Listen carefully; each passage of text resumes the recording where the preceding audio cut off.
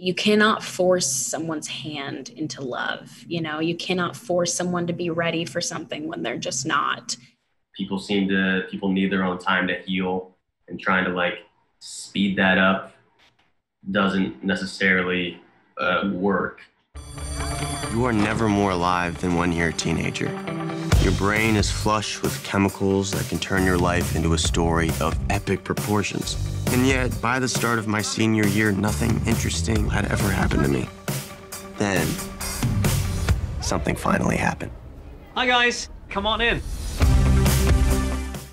What's up? It is so good to meet you, even though it's virtual. Fantastic work in this film. Thank you. You really were drawn into this story. You serve as a producer on the movie, but I also read that you sent the book that it's based on to your director. Tell me about that.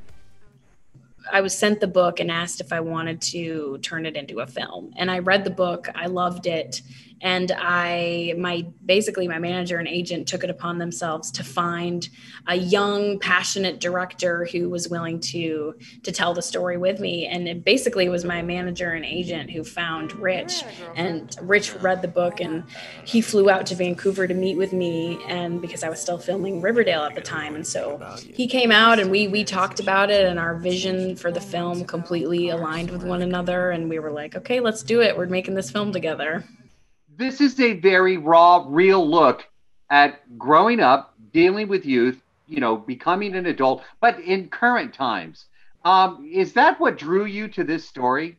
I think what drove me to it were these feelings in the book, this sense of crossing the threshold from adolescence into adulthood through pain and tragedy and loss and heartbreak.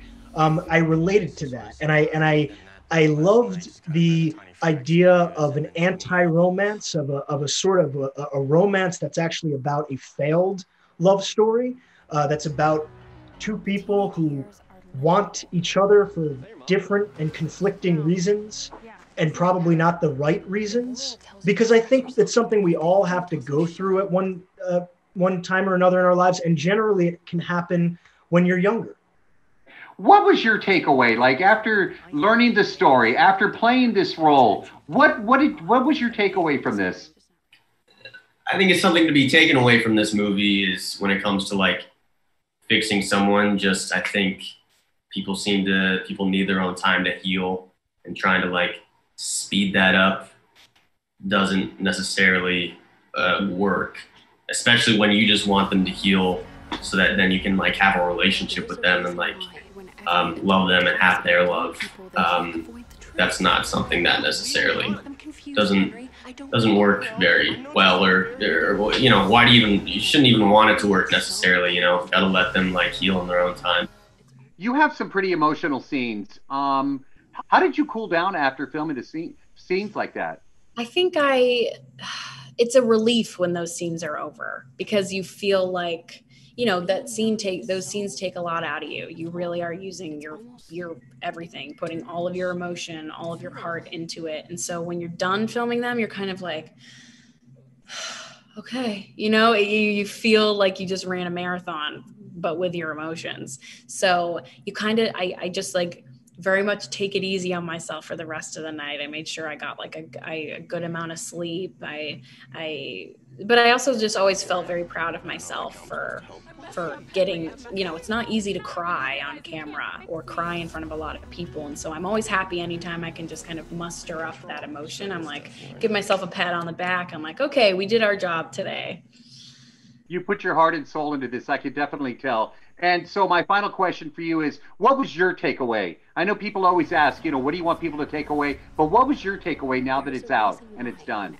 I think it's a really interesting, and I didn't really realize this was one of the messages of the film until it was over, but kind of the idea that when you care about someone and you're falling in love, or you love someone and you want them to change, you cannot force someone's hand into love. You cannot force someone to be ready for something when they're just not. It's something that they have to be ready for. No amount of loving someone can make them change if they're not ready to, or can heal them if they're not ready to. And so Grace had to go through her grieving process before she could ever be with Henry. And that's kind of just the way that it goes. You know, it's you can't force someone. You can't force someone when they're not ready.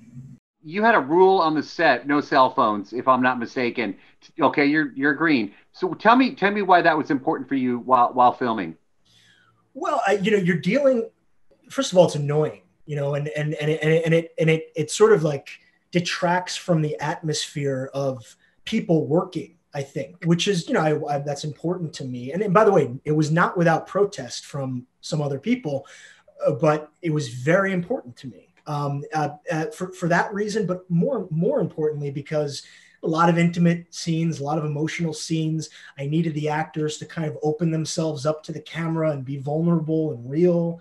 And I think if someone's behind the camera texting, it's an utter distraction. And I have very strong feelings about cell phones on live sets.